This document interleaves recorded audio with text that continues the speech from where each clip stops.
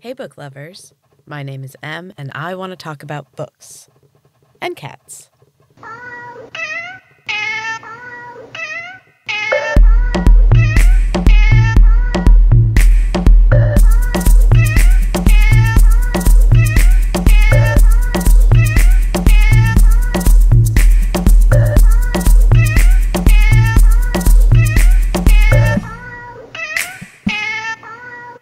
Welcome back, book lovers.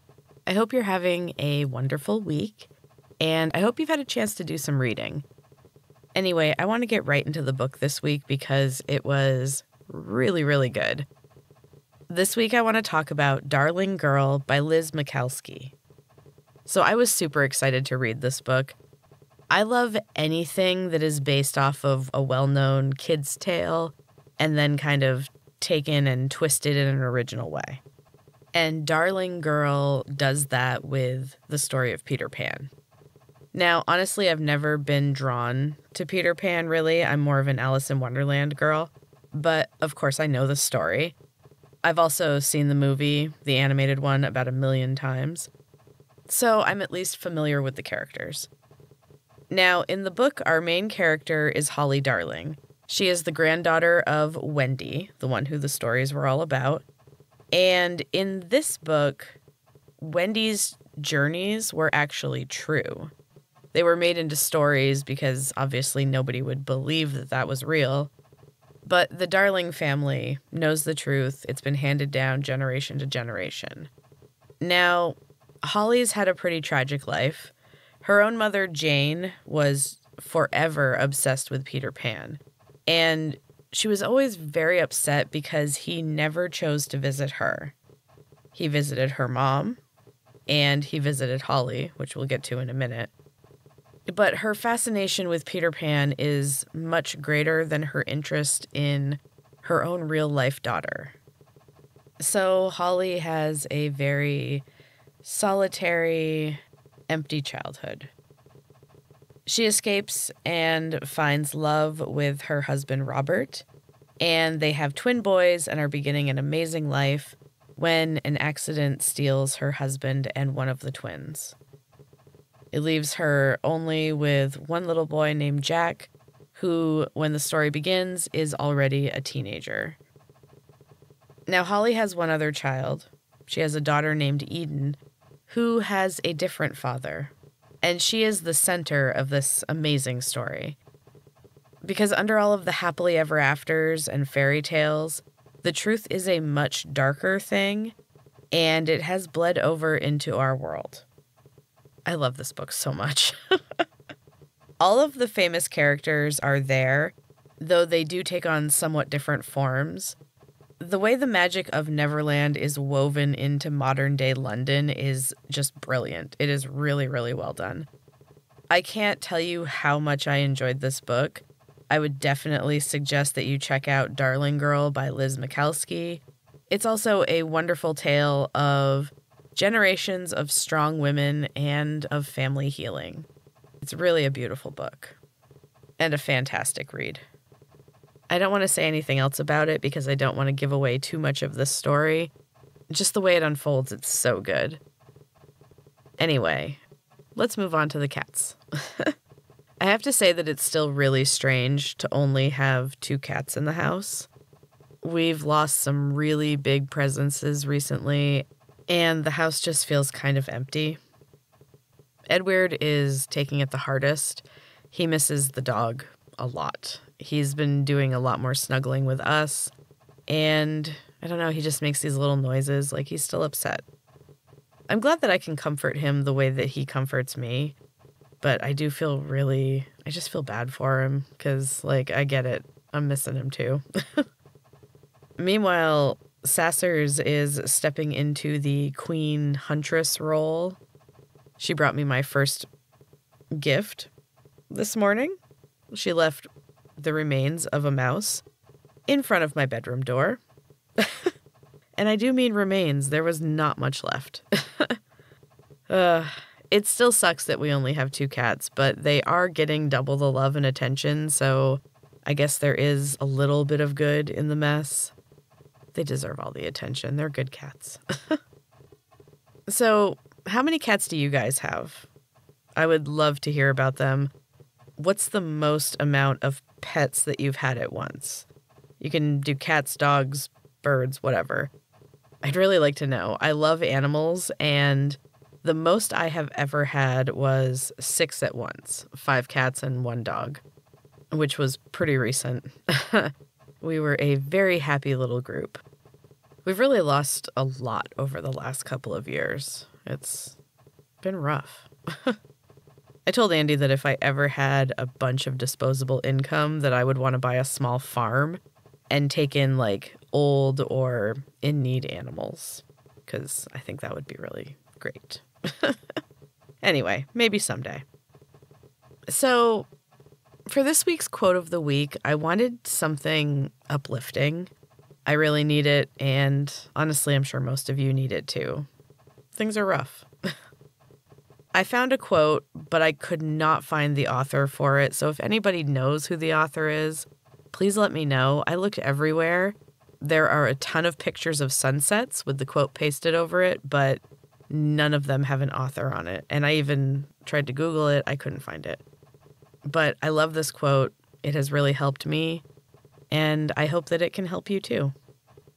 And the quote is, "What's broken can be mended. What hurts can be healed. And no matter how dark it gets, the sun is going to rise again."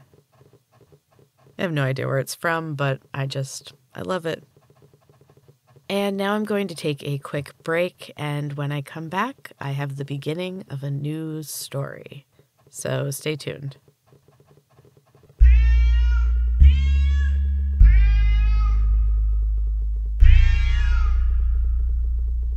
Welcome back, book lovers.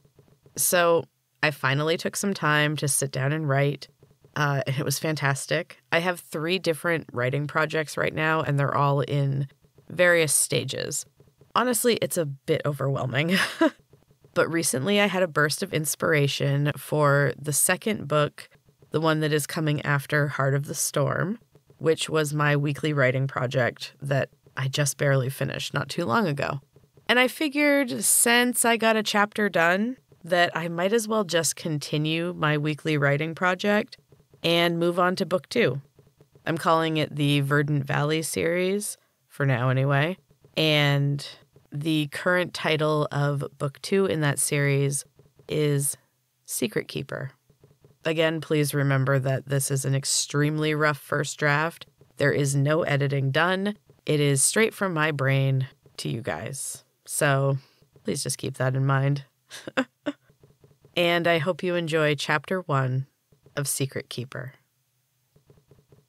I did not ask for this. The last entry of the original Secret Keeper's grimoire. Morena turned to it often. The page was soft with wear, and the edges were tattered and misshapen. As the new bearer of the sinister title, she kept her own records in a beautiful journal covered with soft blue leather. It had been a gift from her brother, back when she had gone by a different name. These days she carried many names. Morena was the one she preferred, but the locals called her a death witch. She helped them to the other world when their time came, and she was treated with a good deal of respect, as well as fear. Her stone cottage sat perched atop the highest cliff on the eastern beach. From her kitchen she could see the vast expanse of blue, and the mists in the distance that hid the shadowlands beyond. Below, the silver sand beach stretched on for miles, only broken up by an occasional boulder or ancient piece of driftwood. No creatures walked this beach. No birds flew overhead. The nothingness stretched on into the horizon. But today, there was something new. A lone figure moved across the sands. It climbed over a pile of boulders that had fallen from the cliffs centuries before. Morena watched their tedious approach. She waited. This was not a local. Very few were able to cross the threshold of her lands. It required powerful magic and a strong will. Even the most skilled magic workers would still flee in fear. They never came this far. The beach belonged solely to Morena. But not anymore. Her strange visitor was moving quickly across the sand now. Morena knew the gait. She turned back to her cottage and went inside to brew some tea. The table in the garden was set by the time Rhea reached Morena's solitary perch. Fresh berries with cream, tea, and buttery biscuits decorated the table. Rhea's face broke into a rare smile when she saw the spread. "Mar, this is fantastic. I'm famished." Morena watched her old friend dig into the berries and pull apart a steaming biscuit. "It's been a long time, Rhea. What brings you here?" Rhea ate in silence for a moment. She swallowed and wiped her lips with a napkin. She was stalling. Morena could see glimpses of the woman's thoughts. She could usually read minds completely, but Rhea was a fortress. She had been raised by the best of them. "You always cut through to the core of things, don't you?" Rhea laughed, but her eyes were not amused. "We have a problem in the valley." Morena sighed and flopped down in her chair. "Again?" "It's been quite a long time, Mar. We left decades ago." Morena shook her head. "It'll never be long enough."